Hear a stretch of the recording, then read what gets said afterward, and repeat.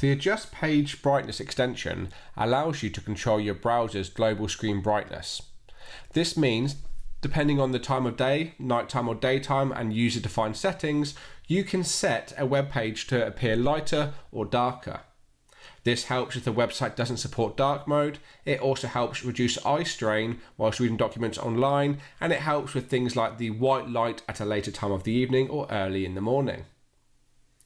This extension has lots of features packed inside it, so we're going to go through and have a look at some of the options available. So to begin, we add this to Chrome.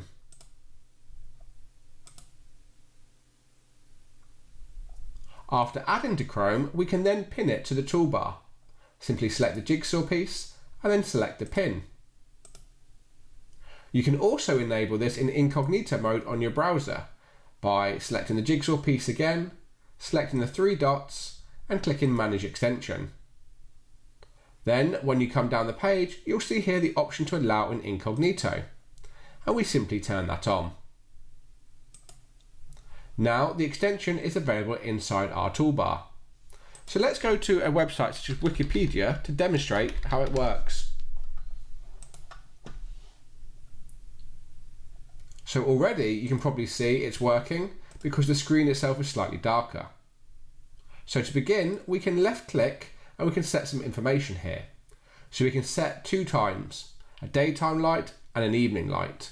So on the daytime it's currently set, and we can increase this. So you can actually go above 100%. So you can go double the brightness of the current screen. And you can bring this down.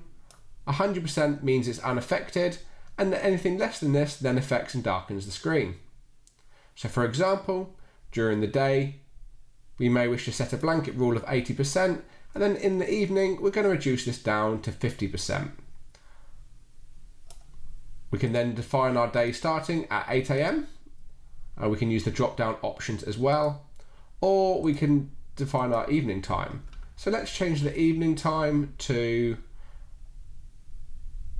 1 PM. Now it's currently before 1 PM, so you can see this kicks in. If we go ahead and change this to 5 PM, it goes back to the daytime. We then have the ability to set this as a blanket rule across all websites, or we can set this for this specific host name. So this just sets it on Wikipedia. For example, if we then go to Google, it's unaffected if we go to Google directly. So we can come here. We can disable it on Google as well. Make it all websites, disable it everywhere, enable here, enable everywhere. For example, disable here, yet it's still enabled here. So as I say, it can be across multiple different websites, it can be a blanket rule, or it can be host specific. If we go ahead, we can also see that there's keyboard shortcuts available. So Control and E, Control and D, and then others available. So for example, if we press Control and E, or Control and D, it then has that impact.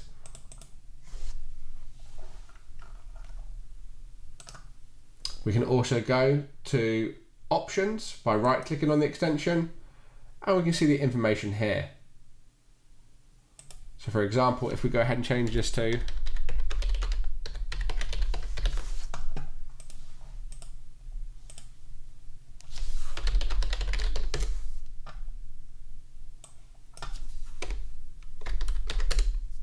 that's google.com.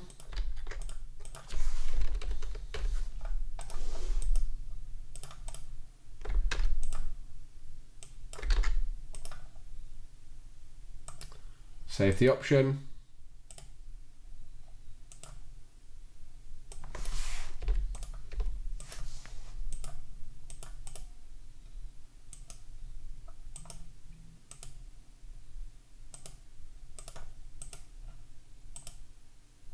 And you can see with the comma depleted list, this now activates.